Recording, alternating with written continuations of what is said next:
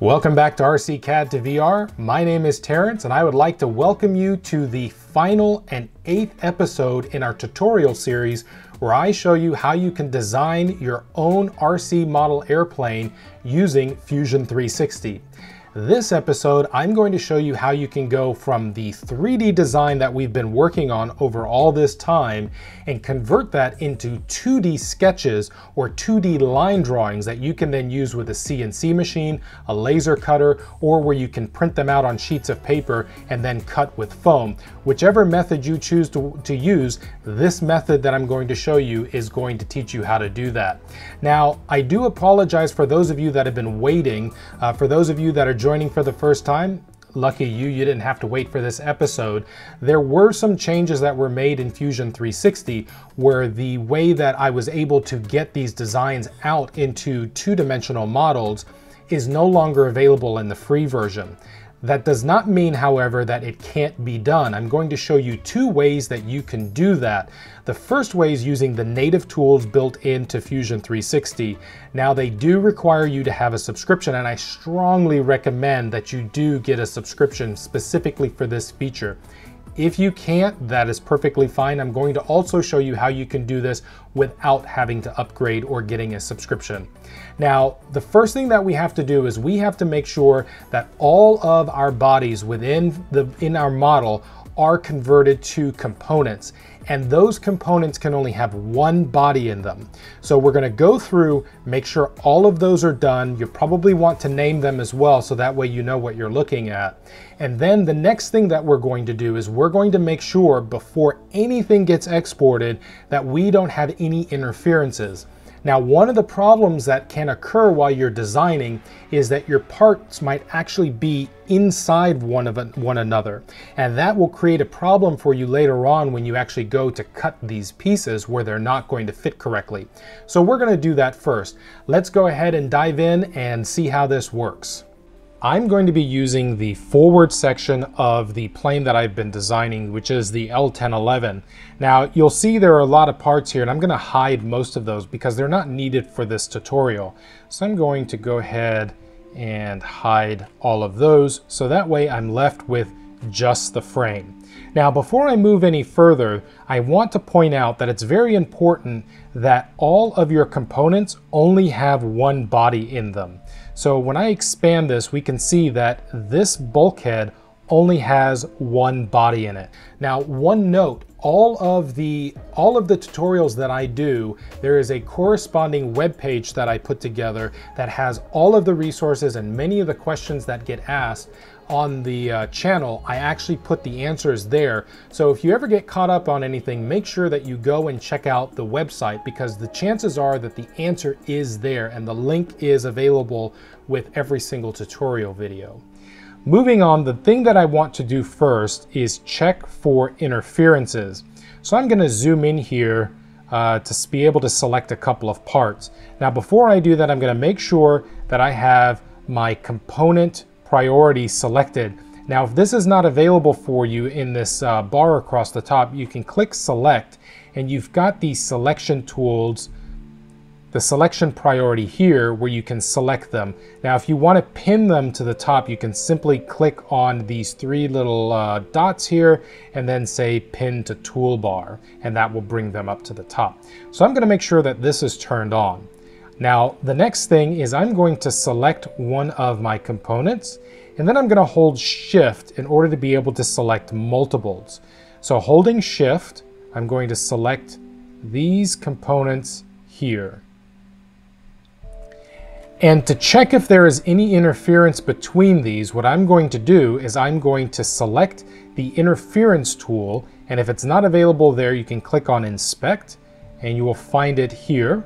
So I'm going to click on this. Now, this part isn't very intuitive because you would think that by clicking on OK that would check for the interference, but it's not going to do that. As you can see, it's grayed out.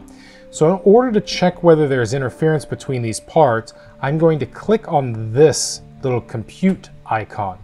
And as you can see, it says there are no interferences detected. But what does this look like when there is an interference? Well, let me go ahead and close this out. And I'm going to turn off my selection priority here. And then I'm going to long press here until I can select this face, which is the inside face. And I'm going to move this in like that, just to create an interference. And I'm going to reselect my component priority. And I'm going to select these two parts. And interference check and compute. And now you can see we have an interference here. And this is what I just pulled into the part. Now, you can remove the interference by having the remove volume checkbox selected here, and that will remove it. However, I don't want to do that. I want to have more manual control over that. But if you did want to remove this automatically, when this is selected, you press OK and it will remove it. But I'm going to do that manually. So I'm just going to go ahead and undo what I did, and I'm going to check it again. And we can see that the interference has been removed. So let's go ahead and close out all of that. One other thing to consider. Now, when we were designing this, one of the things that I did not cover in the design process is tolerances. I prefer to do my tolerances using kerf instead of actually modeling them into the model itself.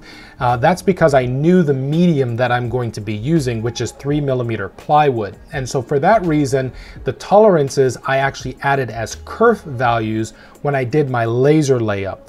Now, if you want to add the tolerances into your model, now is a good time to go through every single part and every single fit and add the tolerance that you think you're going to need. So what if you're wanting to actually check the interference for every single one of these components? Well, the first thing that we're going to do is under select, we're going to make sure that the window selection tool is activated. And then I'm going to go from the bottom right corner across to the top in order to make sure I select every single component. And here you can see they have all been selected. Now we can do a quick interference check and it will do its compute. And it says that my model has no interferences. Perfect. Now that we know there are no interferences in our model, now we can start moving our 3D model into the 2D space. Now, this first method that I'm going to show you is using the Arrange tool in the manufacturing space within Fusion 360. Now, this does require a subscription, and I'm going to tell you why it's probably a good idea if you've got a larger model, why you should go ahead and upgrade. And this is, I'm not affiliated with Autodesk or Fusion 360, but I'm going to tell you why it's beneficial. When you go to do your layups, if you make any changes to your model, say for instance you find a piece didn't fit right, or you need to make a modification for any reason, by using the Arrange tool in the manufacturing space, any changes that you make in your primary model are automatically going to update, and they will rearrange themselves in order to fit properly in the nesting that you did using this method. If you use the free version, all of that benefit goes away. Now, that doesn't mean that you can't do individual changes and then do your manual layups, but for consistency purposes and to make things easier and faster, that is one of the main reasons why I do recommend you upgrade to a subscription. Now, again, this is going to be the subscription only. If you are not willing to upgrade or you aren't able to upgrade, I do recommend that you go ahead and jump forward to the free version. The time codes are down below in the description. The way that we're going to move from the design into the manufacturing environment is up here in this menu. We're going to go down and select Manufacture to get into the manufacturing workspace. Now it's going to do some work as it's calculating the model, and once it's done, and you can see down here it's saying computing, once that's done, then we can start working within this environment. So let's talk about the manufacturing model real quick. One of the key benefits of using this is you can have multiple manufacturing models in your actual design, and they're independent from one another, yet they also pull in the design from the original design. So say for instance you want to have two types of of materials. Say for instance, you want to do balsa and you want to do plywood, and the sheets are of different sizes, or you're scaling it differently. You can create two individual models and they won't affect your core model. But if you make changes to the core model, they'll be reflected in your manufacturing model. And any changes that you make in the manufacturing model are not going to affect your core model or the original design that we had. So that's why we create a manufacturing model. It basically separates them and allows you to make edits and changes without affecting the core model. And that is a huge benefit when we're working, especially on something that is as complex as the model that I've been working on. So anyway, let's go ahead and get back into working with the new manufacturing model and starting to arrange our pieces. Okay, so it's done doing its computing, and if your model disappeared, all you have to do is select the core model here, which will turn the model on and off. This is our actual model that's come over from our design space. But what we need to do is we need to create a new manufacturing model. And the way that we're going to do that is select Setup, and then at the bottom of the menu, we're going to select Create Manufacturing Model. Now it's going to take a little time as it's computing and recreating a new model. And why this is so powerful is it's actually going to create a copy of the original model, but it's separate, which means we can make modifications to this model and it not affect our core model. However, if we make changes in our core model, those will be reflected in the manufacturing model. So in order to get into the working environment for this model, we need to right-click on the manufacturing model and select Edit Manufacturing Model. And what you'll notice is across the top, the toolbar here, we now have many of the same tools that we use in the design environment. Before we go into arranging and nesting our model, we want to do a quick check to make sure that we've got our selection tools selected correctly. So let's go ahead and press Select, and under Selection Filters, go ahead and turn on All. And this will save you a lot of headaches down the road. The next thing we're going to do is select the Modify drop-down menu and then click on Arrange. This is going to activate our Arrange tool. And in this palette, we're going to have two tabs, Shapes and Sheets. Let's go ahead and switch over to Sheets first and turn on our origin if it's not already on, because we're going to want to select this here. And I'm going to select Plane. And this is just the way that I prefer to do it. If you want to use a sketch face, you can select this, but for this tutorial, I'm going to use the plane, and then I'm going to select this plane here.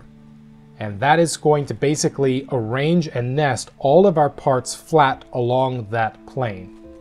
The next thing I want to do is I want to specify the sheet size.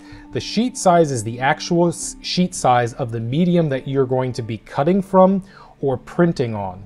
And I'm going to go ahead and say on the x-axis, I'm going to use 650 millimeters and 500 millimeters on the y-axis. The sheet spacing is how much space you want between each sheet. So I'm going to leave that as is. And as my frame width, I'm going to say 7 millimeters. And that's how much space is going to be from the edge of the sheet in to where the parts are actually going to be arranged.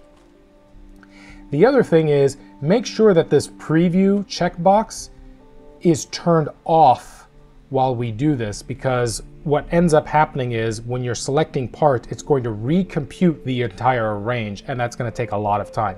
So for that reason, go ahead and turn that off. Now we're going to switch back to the Shapes tab.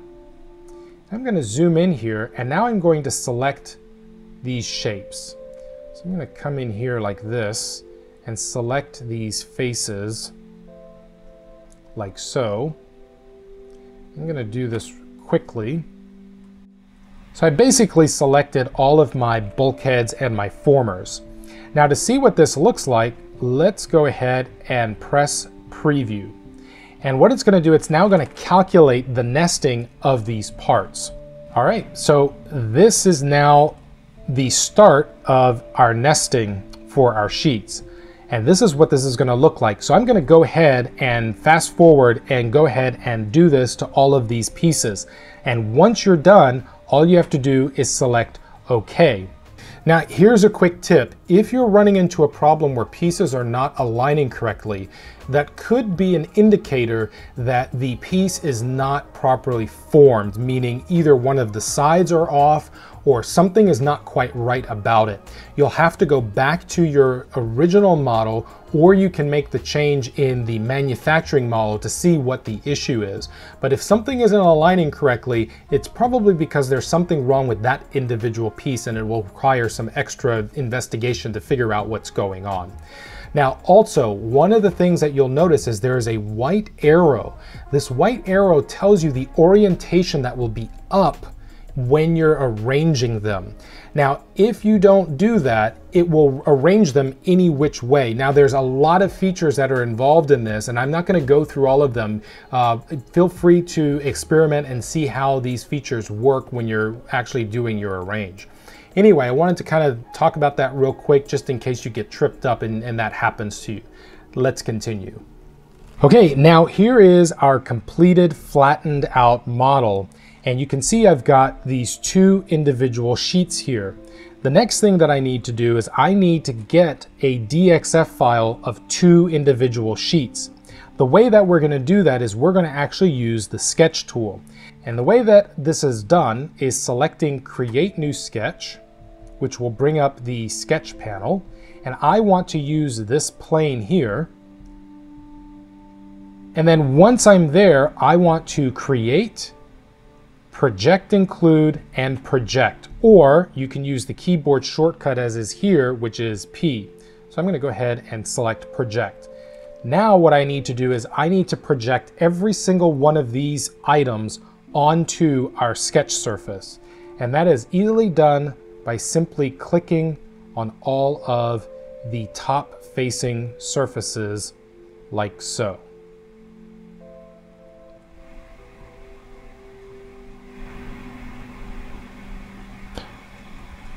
Okay, so I have gone ahead and basically projected every single one of these surfaces down onto our sketch surface. And once that's done, I'm going to select OK, and that's going to go ahead and complete the projection. It'll do a little bit of work, and then once it's done, you will see the entire sketch of this model. So let me go ahead and turn that off, and you can see right there, there is the entire sketch that is nested for that sheet. The only thing that's left now is to export this item out. So I'm going to right click on the sketch and then save as DXF. And once you have that saved out, you now have a DXF file that you can use with a laser cutter, a CNC machine, or that you can use with other tools. All right, so that is how you get your design out of Fusion 360 into the two-dimensional space from the three-dimensional design that we made. Now, for those of you that don't have a subscription to Fusion 360, I'm going to show you how you can do this without a subscription. It does require for you to install two separate applications. One is an add-in that is a Save DXF add-in for Fusion 360. The other one is called Deep Nest IO, and it is available for Mac and PC. You will need to install those in order for these next steps to actually work for you. So go ahead and get those installed and come on back, and we're going to go ahead and move forward with that.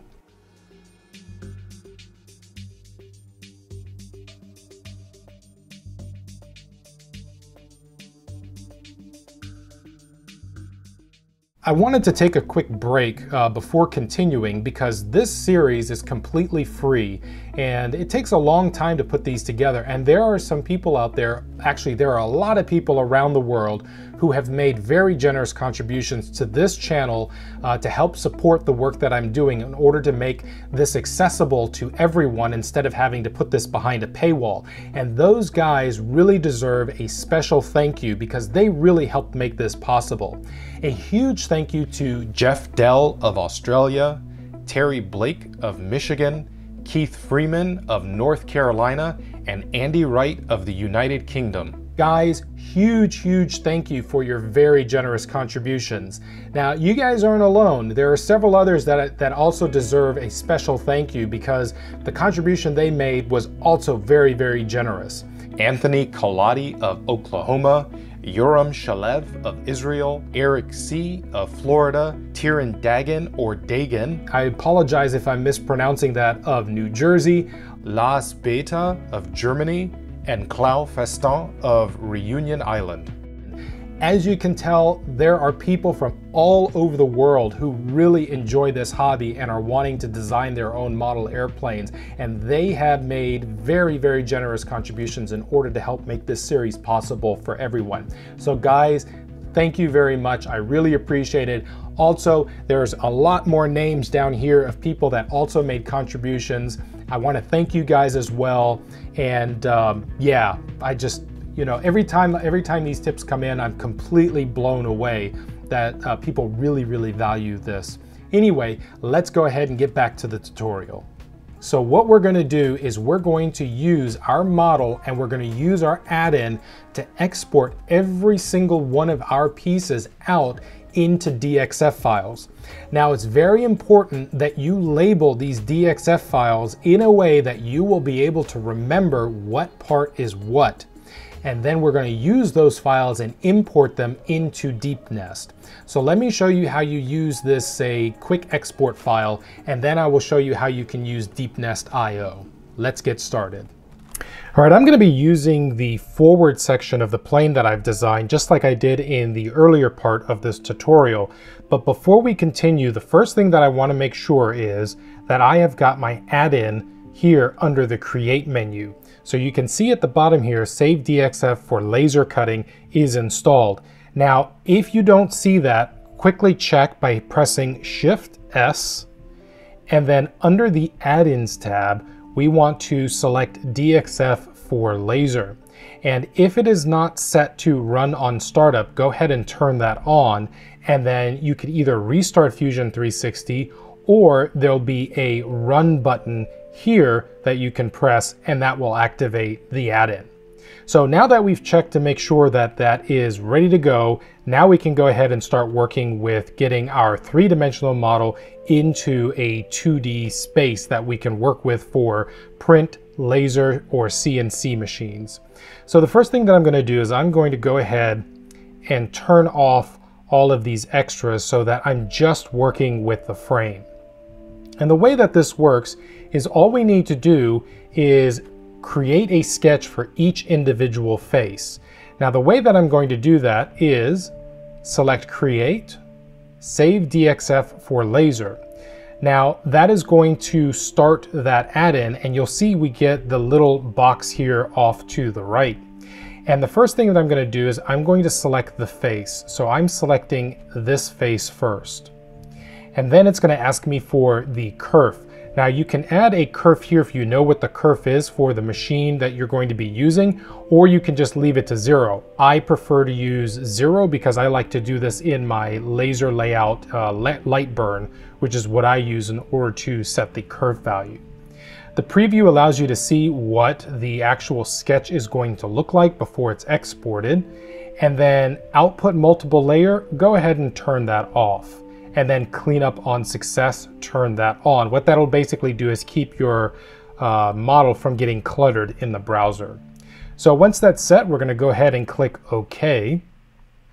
And I'm gonna move this out of the way really quick, and you'll see here is the sketch. And this is the preview that we turned on to make sure that our sketch is correct. And then I'm gonna go ahead and save this. So let me go into here, and I'm going to create a folder called DXFs. Create, and then I'm going to call this one Bulkhead Doubler.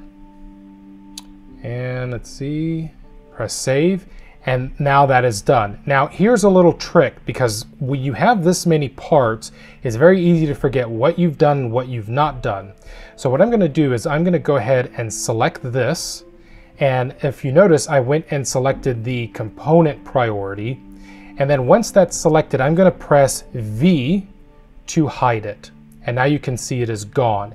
V, a quick way to remember that is visibility. It's either visible or not visible, and that is the V key. So then I'm going to go ahead and do the next piece, which is this bulkhead here. And I'm going to leave that as is, save, then come in here again, and then hide that, so that way we know that one is done.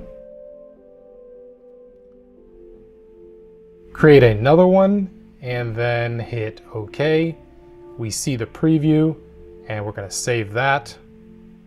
And then let's go ahead and hide that piece. And we're going to go through the entire model doing this until we have every single part created. All right, so now that we've got all of our DXF files out, the next thing is to actually work on the layout of how we're going to lay these parts out for either print or for cutting or CNC. Now, I'm going to show you how to use DeepNest IO. It's really quick, it's fairly simple, nothing too complicated. One thing that I do want to note is I have not used DeepNest in order to create my layouts, so I cannot vouch for the accuracy for the dimensions of all the parts. So you might want to check that, and I'm going to assume that it's perfectly fine, but I can't say for sure whether this is going to work for you with absolute precision. That's something that you're going to have to trial on your own. If you do want absolute precision parts, I recommend that you use the built-in tools for Fusion 360 to do the exports, and then using a tool that is specifically designed for this type of work like Adobe Illustrator, where you can get guarantee that your dimensions are going to be absolutely accurate. So with that being said, let's go ahead and get this wrapped up. So here we are in deepnest.io. Now, right now there's not a whole lot going on, and it might seem a little bit confusing, but I promise it's really not that difficult. The first thing that we're going to do is we need to create a sheet. And the way that we do that is down here in the bottom left corner, go ahead and press that plus icon. The sheet is the actual medium in which that your nesting is going to take place. So in my case, I'm using a 650 millimeter wide sheet by 500 millimeter height of sheet, and I'm going to say add. And now you can see up here is the sheet that is going to be available, where we're going to use this to nest within. In order to make sure that this is defined as a sheet, I'm going to go ahead and press sheet. This tells DeepNest that this is the sheet and the dimensions in order to nest our parts. Now comes the tedious part. We're going to click import, and I'm going to go to my DXFs folder, and I wish there was a way to select multiples. However, these need to be imported one by one, and that is unfortunate, but again, this is a free tool and it's not going to have all the features available. So I'm going to go one by one and add these in. Okay, so here are the 4 pieces that have been added in, and we can go ahead and close these out because we don't need them. They're already referenced here on the side. So I'm going to close this. Now, as you can see, the sheet has been selected as the sheet. And I can say I want 1, 2, 3, or 4, or 5, however many sheets I need of that. Same thing as if I'm doing multiples here, I can do multiple of that particular piece, but I'm going to leave these all to 1. And once I've got all of my pieces imported, all I need to do is click on Start Nest. And this will start the entire nesting process. Now it's going through and using the sheet that we had and is nesting all of these parts and finding different configurations for this nest. So as of right now, I've got 2 different options that I can choose from. Now this can run on and on and on. As you can see, it now found the 3rd one, but this is plenty for me. So I'm going to go ahead and click on Stop Nest. It'll take a second and then it's done. Now I can cycle through these by clicking on the different nests that were available. And I'm going to go ahead and I'm going to say, I like this one. And once that's done, I can click on Export and select SVG or DXF file. So if I go ahead and select DXF, I can say this is the nest in my DXF folders. All right, so now you know how to get your 3D design out of Fusion 360 and into a 2D model that you can now manufacture and create your own airplanes. Huge thank you again to all of the people that made generous contributions on my tip jar on rccad2vr.com. Guys, you guys have helped make this free for everyone around the world, and I mean everyone. I hear from people from all areas of the planet, from Reunion Island all the way to India, from Canada to Australia, New Zealand. Everywhere people are learning how to get into this hobby. And guys, because of your contribution, you guys have helped make this possible. Thank you so much. That's gonna do it for me. And I really wish you guys all the best in designing your own model airplanes. Let's go ahead and continue now, and let's build this sucker. All right, take care.